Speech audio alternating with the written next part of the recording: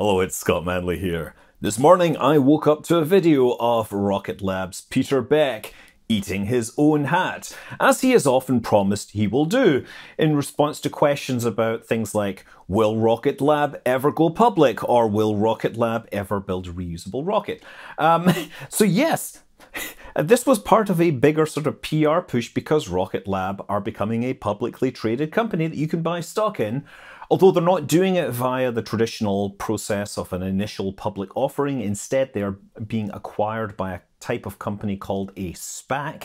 That is a special purpose acquisition corporation, a shell company that is created just so they can sell stock in it and then use the money from that to buy a real company so that the people that spent the money on the company, or the stock, actually have a useful company. It may sound weird, but apparently there's a lot of rocket companies doing that, including Astra did this exact same thing about a week ago. But being able to buy stock in Rocket Lab, that's one thing. What I'm more interested about is the fact that they announced plans for a new rocket called the Neutron, which will be supposedly ready in 2024. It will be a medium lift rocket capable of putting about 8 tons in low Earth orbit. And so obviously Neutron follows on thematically from the name Electron. I'm going to point out though that since Proton is unavailable due to Russians, I would have gone with muon, because then you've got electron, muon, and tau. They're all leptrons, and they all get bigger and heavier. It would have made so much more sense, but hey, whatever. Yeah, there's not much information out there, although we have heard a few things. It's going to use a lot of stuff that's already been tested on the Electron. So they're going to use kerosene and liquid oxygen as the propellant. They're going to use a 2-stage design. The launch site is going to be Wallops in the east coast of the US. A lot of the electronics they will be able to reuse, but that's about it. It's going to be a lot bigger. We've seen a fairing mock-up, which is supposedly 4.5 meters across, and a rendering, which is very low quality, but would imply that the rocket is about 40 meters tall and, may have 4 engines, but that really doesn't make sense. So based on that, I think that they're probably still trying to figure out what kind of engines they put on it. And I'm going to say that's kind of concerning if your first launch is aimed for 2024, because developing rocket engines can be quite complicated. The first stage will be reusable. It'll be launch the second stage and then land on a barge using propulsive landing. If they're going to reuse this, then it probably puts its wet mass at launch at about 300 tons, maybe. 8 tons to orbit is about half of what a Falcon 9 does in reusable. So it's, it's not even that. It's about half of what a Falcon 9 does in RTLS. So I think this will be a much smaller and stumpier rocket, but equally, even although its payload is a lot smaller, it's still going to be able to launch about 90-something% of payloads. So it will nicely fit into that market and compete well with the Falcon 9 if they can keep the money down. Now, yeah, the choice of engines is not clear right now. With the Electron, Rocket Lab developed an in-house engine called the Rutherford. Rutherford was, of course, an atomic physicist from New Zealand, so had a lot to do with the Electron. For the Neutron, maybe they'll name their engines the Chadwick, after James Chadwick that discovered the Neutron and worked under Rutherford. But honestly, we don't know what to expect here, because electrically pumped engines are great when you have very small engines, because it's very hard to scale down the turbines efficiently and make them operate in such small scale. But when you're trying to produce engines that need, like 100 tons of thrust, makes much more sense to use a traditional turbo pump design, at least on paper. But, and I say but, if you're going to be landing a rocket, then you need really good throttle control, and electrically pumped rockets are really good at throttle control. On the other hand, if you've got electrically pumped rockets, then you need to have batteries for all of those. And if you're recovering your rocket, that means you're carrying all those batteries with you. So maybe they develop a full turbopump system. Maybe they get high efficiency, staged combustion or tap-off cycle. Maybe they do some sort of hybrid design where they've got a bunch of high-performance turbopump engines and then a smaller electrical pumped engine. We don't know what's going on here, and I don't think we can really read any conclusions into this. But 8 tons to low Earth orbit does let us figure out that probably can put about 1.5 tons towards Venus and maybe 2 tons towards the Moon. Based on the height and the 4.5 meter diameter, that does make it pretty short and stubby compared to the Falcon 9. In fact, at its height, it is very similar to the Antares, which also launches from Wallops. And in one comment, Peter Beck said that it will launch from a launch site next to the Electron pad at Wallops, right, that's already there. And there's only one pad that's already there in that position that's next to Electron, and it's the Antares.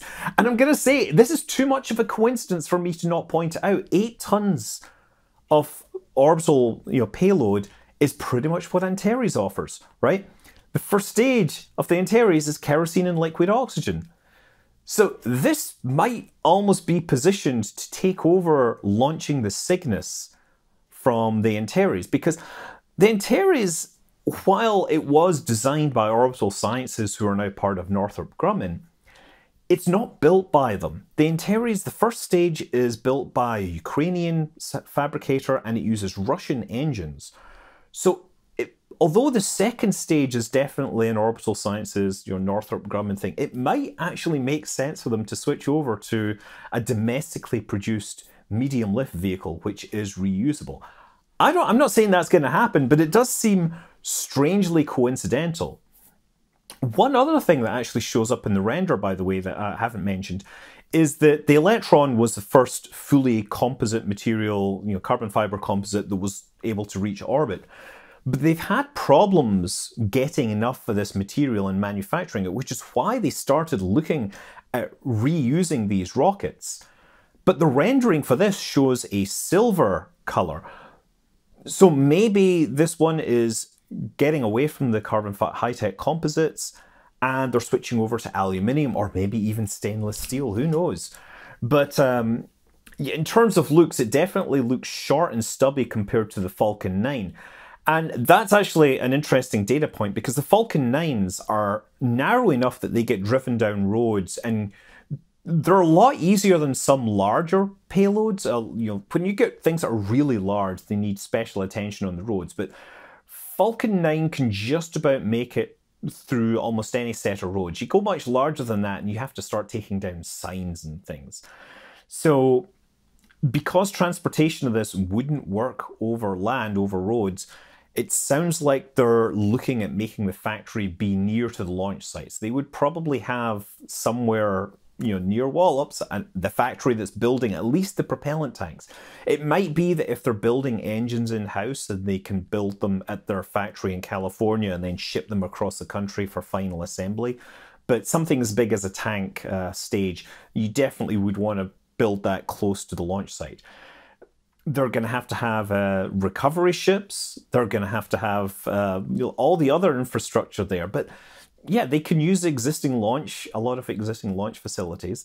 And yeah, another point they said was, by the way, that it will be human rated. And of course, that doesn't mean that they're developing a human capsule that will go on top, but it means that since it's within the capabilities, since the mass of some human rated capsules are about 8 tons, it would make sense for them to make sure they could do it. Now, in the US, there's 2 crew capsules that are currently flying.